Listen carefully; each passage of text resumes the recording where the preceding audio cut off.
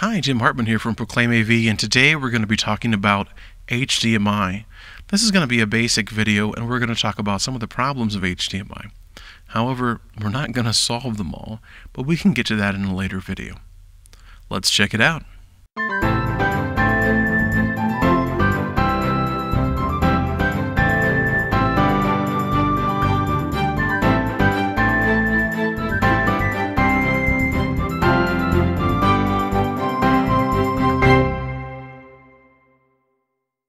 So this is a little different format for me. Today we are at Pear Park Baptist Church in Grand Junction, Colorado. It's home of KCIC-FM and also a wonderful church if you're looking for a church in Grand Junction. And so we're here working on their sound system and helping them out with some sound system training. So glad to be here and glad to shoot a video here. So today we're talking about HDMI. So what is HDMI? Well, HDMI is a high-definition media interface. That's what it stands for. But you and I generally know what it is. It's a small cable that carries digital video and audio between our DVD player and our television, for example. But there are a lot of things going on with HDMI that we don't really know about, and I want to talk about two of them. First is Hdcp. So when HDMI was invented, one of the things that people were very concerned about, mostly content producers like movie companies, is that people would copy the digital stream from their DVD player and make a data file and burn a bunch of copies. So they came up with an idea to build the copy protection into the cable and the HDMI standard. And they called it Hdcp, High Definition Copy Protection. Well, this sounded like a pretty good idea, but as we'll see in a minute, it had some other ramifications. The other thing that was built into the HDMI standard is something called EDID. That stands for Extended Display Identification Data. Now, this is something that's been around for a while, and had been around for a while on computers, so it wasn't that unusual. But let's talk about each one. When you plug your DVD player into a television, for example, a couple of things happen. Your devices have a conversation. Yeah, really. They talk to each other.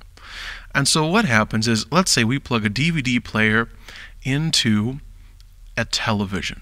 So the DVD player says to the television, "Hi, I'm a DVD player, and I'm Hdcp compliant. Are you Hdcp compliant?" And the television says, "Yes, I'm HDC compliant." And they handshake. They say, "Okay, we can work together." The next conversation that your two devices have goes something like this. The DVD player will say, "Hi, I'm a DVD player, and my maximum resolution is 1080p. What about you?" And the display will talk back and say, "Well, you know, I'm a display, but my maximum resolution is 720p. Do you think we could do 720? And the DVD player says, "Yeah, that's not a problem. I can do 720p. And they agree, and the DVD player puts out 720p to your 720p display so that everything works together. Now, all this happens in the background. The only thing you do is you plug a cable into each device, and you sit there and go, and all of a sudden, boop, your device pops up. Now, this little conversation can cause all kinds of trouble when we do something other than a one-to-one connection. That means one device connected to one display, whether that display is a projector, a flat panel television, or whatever, and whether the device is a DVD player, maybe a Blu-ray player, or sometimes even a laptop. So the issue when you do something with HDMI, let's talk about splitting it. Let's say that you're a church and you say, "Hey, I want to put my HDMI up to a display in the back, and then I want to send it to a display in the front." Well, this is all well and good, except that when you plug your device in, now you have two display devices trying to talk back to the questions or the queries that are sent out from the player. Well, things are going to go astray. Trust me, things are going to go astray. So a lot of times what will happen is one device may work and the other one may not work. And that's because one of the devices is not compatible with the resolution that the display device or that the sender device has picked, or it can be because you have an HDCP compliance problem with your splitter. Now, when you plug a splitter in, it's a device also, and if it's not HDC compliant, you may have issues. Now, it's going to be really hard for you to find an HDCP compliant splitter.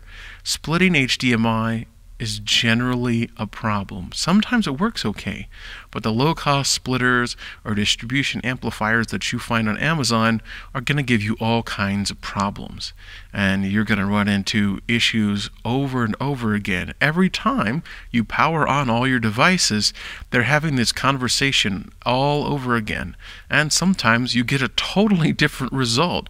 It's hard to have a consistent result. One of the things you can do to try to help is to do displays that all have the same resolution. Now, while that works most of the time, a lot of times you'll end up fiddling with things, plugging or unplugging devices, trying to get everything to light up. This is because HDMI was not designed to do what we're trying to do with it today. So what do? Well, I have a couple of solutions. But maybe in the meantime, this will help you figure out what's going on with my HDMI. Thanks for watching.